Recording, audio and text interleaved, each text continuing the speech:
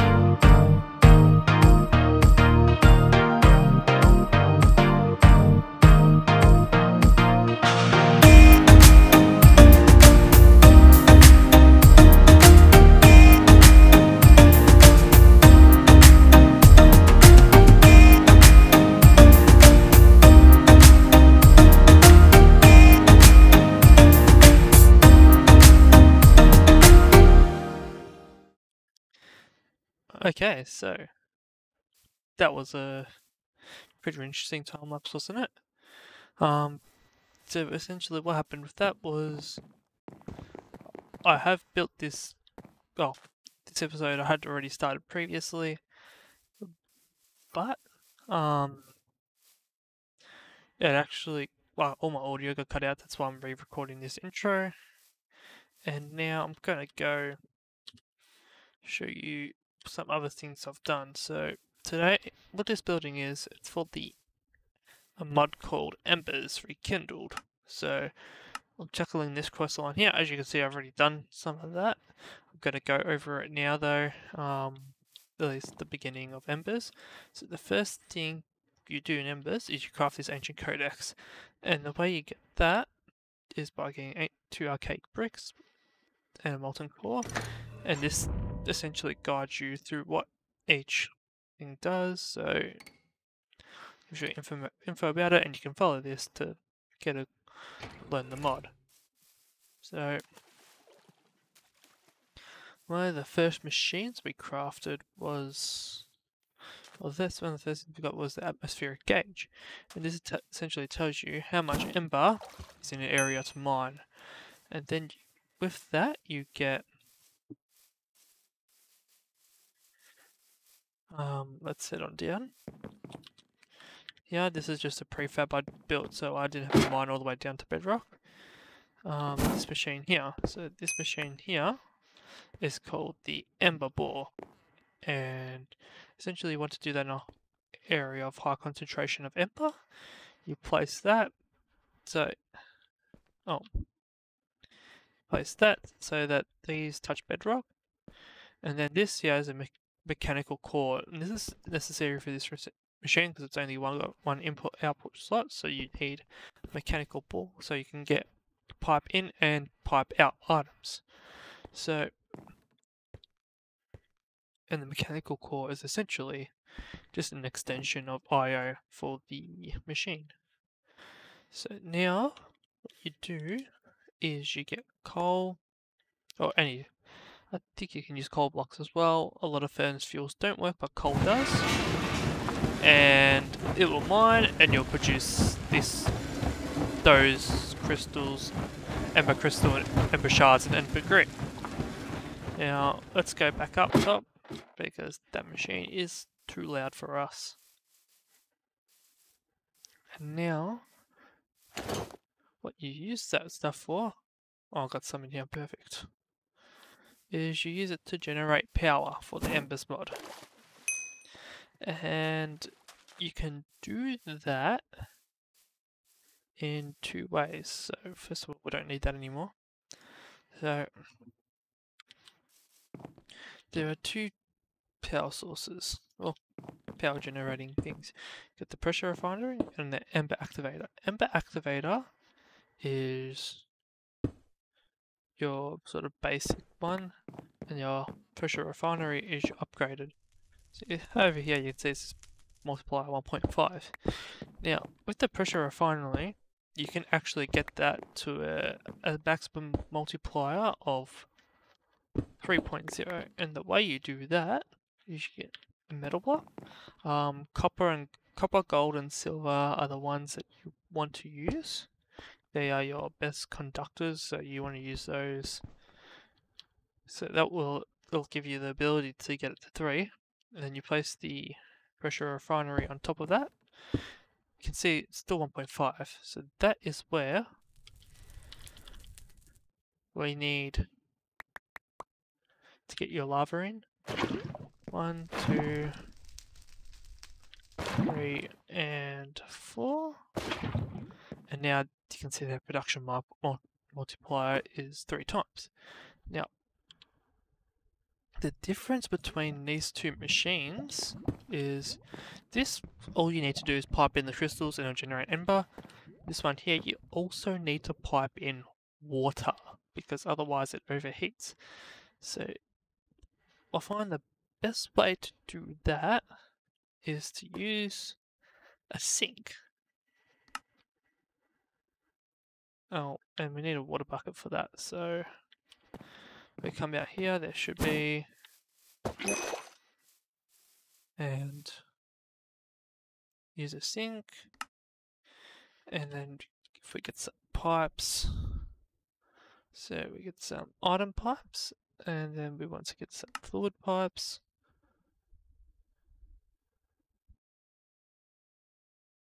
And then we need some extractors. Fluid extractor.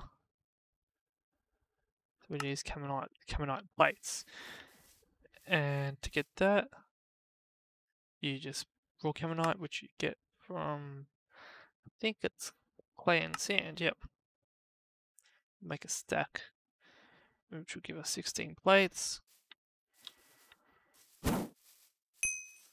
And if we come over here to our crafting furnace, our sort of crafting hub, and then now we should be able to make, nope.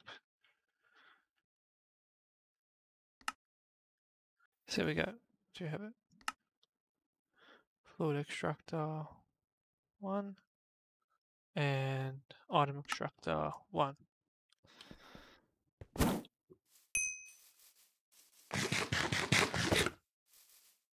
Now, I'm also going to go draw because this makes it a bit easier.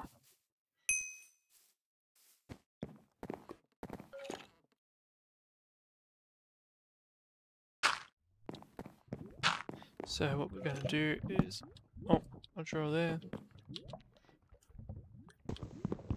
Now hopefully these don't burn.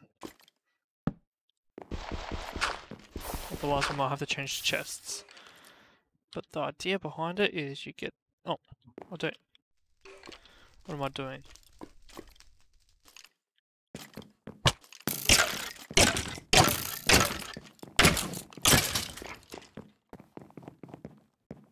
That's weird. That would have spawned on the roof. But one of these drawers is actually meant to be the sink, so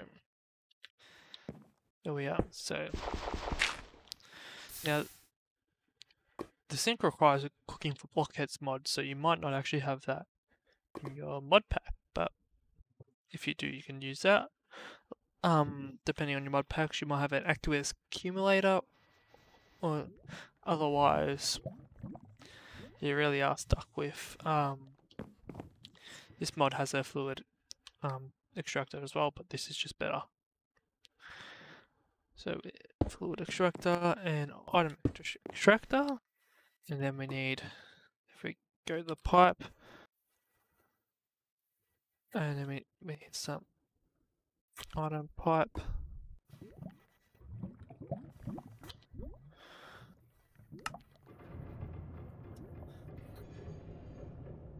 So the item pipe goes there, and the fluid pipe goes there, and then we want to get a lever. I'm going to use these caminite ones because they look better.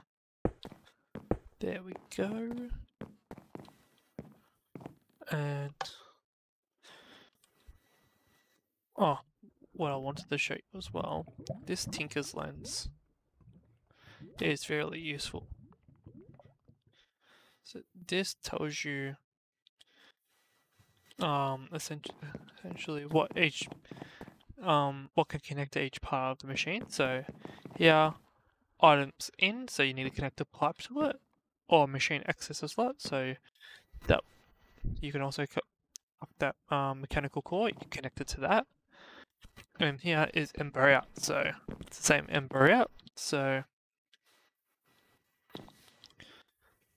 now this that can hold 32,000, so I'm just gonna go put 1.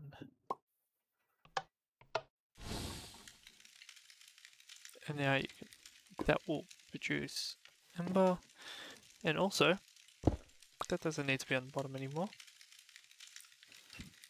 That can go on the top now, and that can show us, look, we've got 72,000 Ember. So put another one in there. I'm actually just going to lock it, make it easier.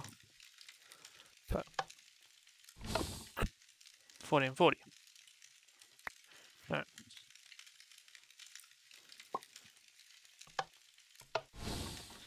And maybe one more. So I'm not going to break it now. And you can see we've got a lot of power in there now. And then we can move the power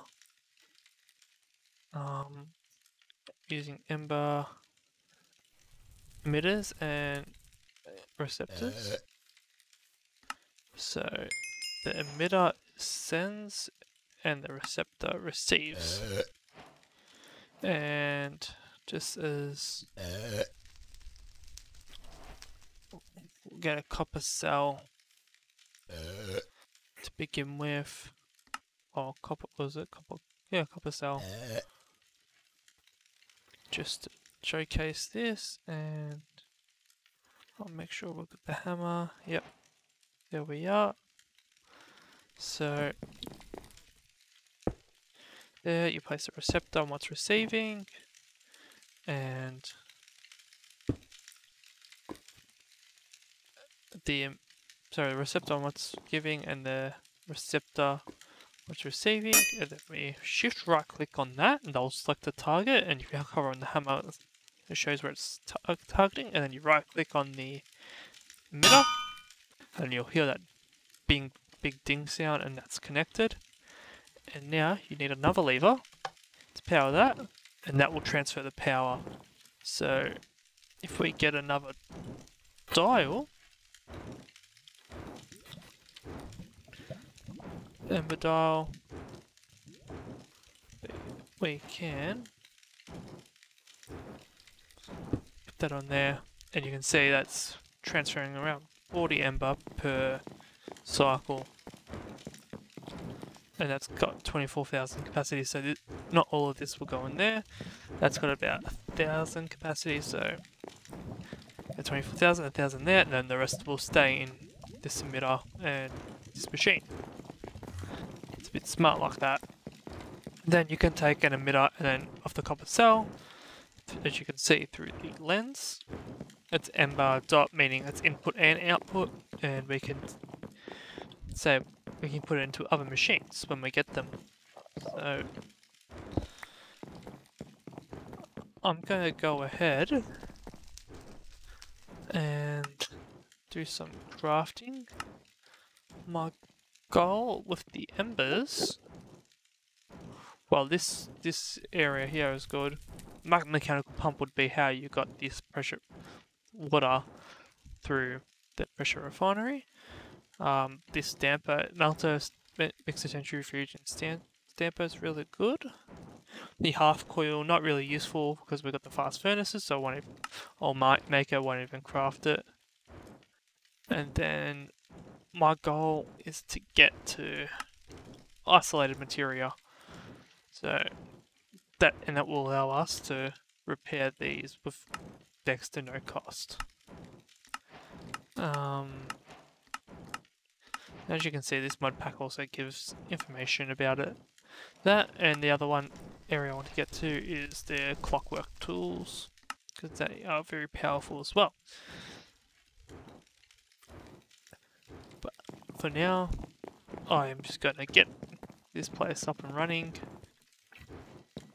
I will say, if you are tackling this mod, you want roughly around this much room, because let me tell you, you are going to need it. Alright, so you're gonna have another. Okay, so I've done some crafting, and as you can see, I've got a whole heap of different parts from embers in my inventory. So essentially what we are about to do is build it's all based around this block here, the mixer centrifuge. This here, if you look at the recipe, well, its uses, it's a crafting tool that allows us to create dawnstone, which is dawnstone ingots, or dawnstone. Its uses, you can see it's got a lot of crafting recipes. So it really is going to be an essential system, at least, to get us until we get the dawnstone seeds. So first of all, I'm going to build it backwards because I want it to end here. So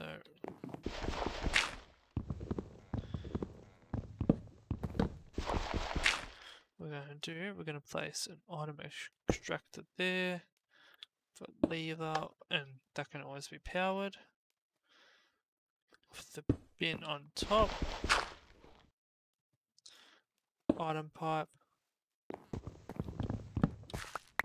Now, one thing I didn't mention in the previous clip is that I don't need to be using the Embers pipes. I can actually use, you could use any sort of pipe. It'll work, such as the extra utilities. Oh.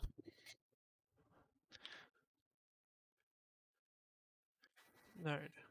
Okay, all these work, so don't need to use the Ember stuff. I just find I like keeping to the same mod just so if someone's following along and they don't have this mod pack, they can still get a good idea. And then on top of it, so that's the stamper base, and then we want to place the stamper. So this here, well, I've got this pull rack here already. Yeah, this will allow us to place like a bar or whatever really, and we can stamp out ingots, plates and whatnot, so you can do it all through that. Then on top of that, we want a receptor. And then we get out of there. Now I'm going to place the exocentrifuge now. Here should be fine. And a fluid extractor and a fluid pipe.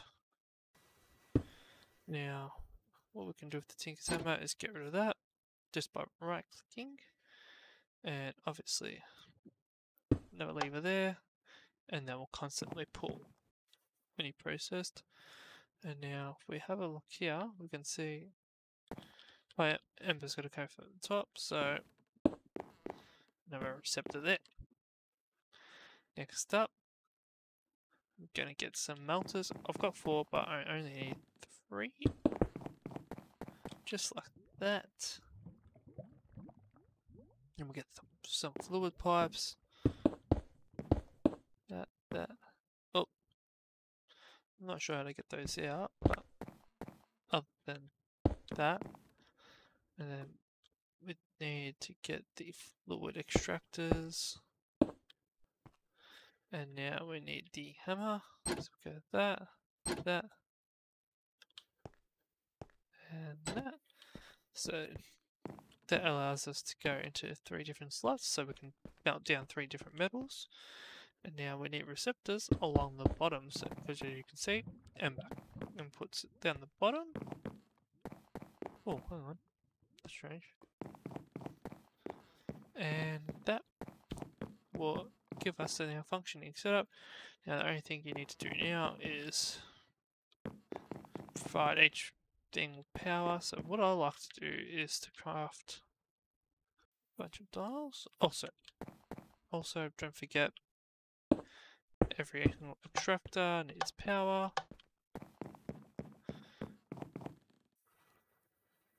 So I'm just going to make a bunch of dials just so I can see how much power everything has. And 6, so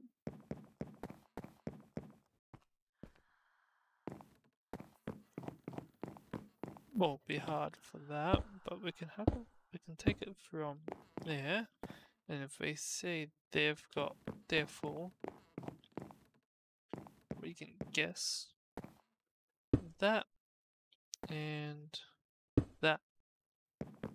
So now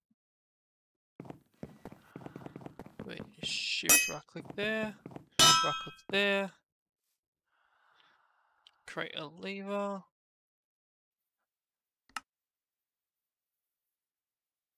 Well, we'll use this regular one for now. Power that. And you can see that's going to there now. Well, you want to power that, that. And this here will allow us, like I said, to make Dawnstone by mixing copper and gold. It also allows us to make electrum and bronze. You can also do dwarven oil, but I'm not sure what that's for, so I'll ignore that for now.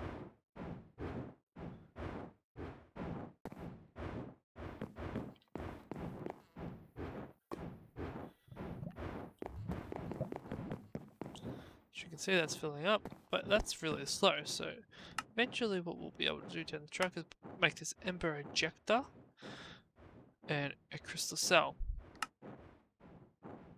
And that will allow us to store more Ember and also output more Ember. And this. So, one thing I love about this mod is how good this looks. It's really aesthetically pleasing mod to look at. It's like Botanica and mods that just they just look good. Like it actually visual effects. But anyway, I'm gonna go get these machines all filled up and I'll come back later. Alright, I'm actually going to end it off here. I actually do have more footage for today's video, but I'm going to save it for next time because this video is running a little long and it doesn't really matter if I hold off on it because it's not really essential. So you'll be seeing another machine next week that's already been built. You can see an exclusive preview through the window on the left. But anyway, thank you guys for watching, and if you got any suggestions or just want to leave a comment, that'll be greatly appreciated. Any feedback's going to help me grow this channel, so please leave that down below. Bye!